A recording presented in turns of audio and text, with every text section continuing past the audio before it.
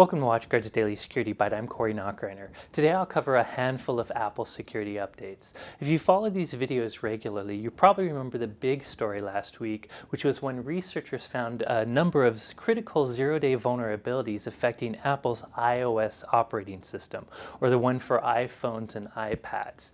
And long story short, bad guys could leverage these to actually fully take over an iPhone, and in this particular case, it seemed like a nation-state actor was using it to install spyware on iPhones, which could, among other things, listen to your conversations. In any case, these were pretty big deal vulnerabilities, things that don't happen a lot to Apple's iPhone. Well, the news this week is these vulnerabilities also affect Apple's other platforms as well, which shouldn't be a surprise because Apple shares a lot of the components. For instance, the drive-by download flaw that affects WebKit also affects Safari, and some of the kernel elevation of privilege vulnerabilities in iOS also affect Yosemite, or the OS X operating system.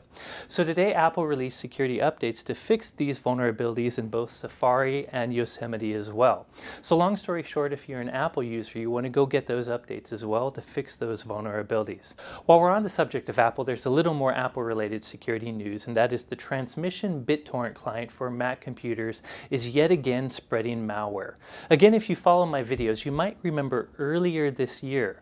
During that time, Transmission had their website hijacked, and some bad guy uploaded a backdoored version of the Transmission installer. And again, Transmission is a popular BitTorrent client, an open source one for Macintosh computers.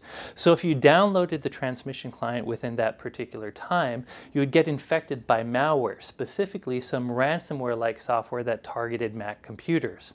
Well, they fixed that way back in March, but it's happened yet again. If you downloaded the Transmission client around August 28th timeframe, you may be getting more than you suspect. It actually may include a keylogger, which might steal some of your credentials. Now, I don't know what your organization believes around the security of BitTorrent. Some people use BitTorrent quite a bit legitimately. In fact, it's one good way to actually download Linux distributions, for example. But there's a lot of illegal activity that happens on torrent networks, and they actually carries a lot of risk of malware on those networks as well.